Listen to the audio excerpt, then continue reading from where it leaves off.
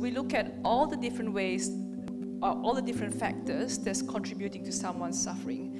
I mean, the most prominent one always is pain, trouble with breathing, and with the right combination of drugs, looking at what the things that we can still treat and we can still fix, often we do manage to relieve people's pain. So there's often misconception, fear of dying in pain, but there's lots of medicines we got out there, there's lots of research going on, we've got lots of medicines we can use, and including procedures and radiotherapy.